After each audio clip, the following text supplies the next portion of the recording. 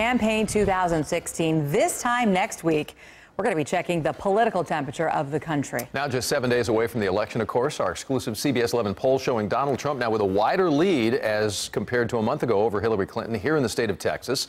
Political reporter Jack Fink here with the numbers and the issues that are important to Texans. Jack? Well, Doug and Kaylee, this is the first time in Texas we've seen Donald Trump with more than 50% support statewide.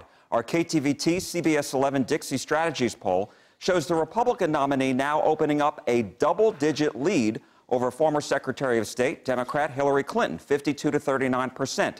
Libertarian Gary Johnson and Jill Stein of the Green Party don't make much of a dent at all. And the number of undecided voters has now shrunk. Most have gone to Trump.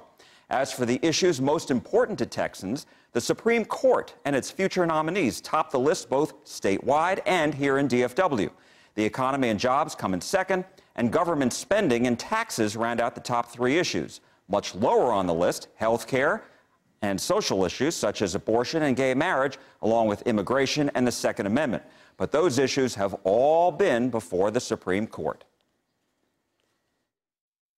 And the Supreme Court has become ever more important in American life because the Supreme Court has decided many crucial and controversial issues as of late, and that does not look like that's going to change.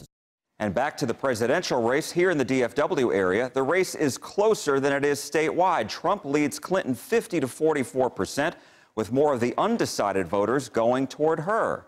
Much more detail on our website, cbsdfw.com. We also have our Facebook Live conversation with our pollster, as well as on both our website and CBS DFW Facebook page. Kaylee?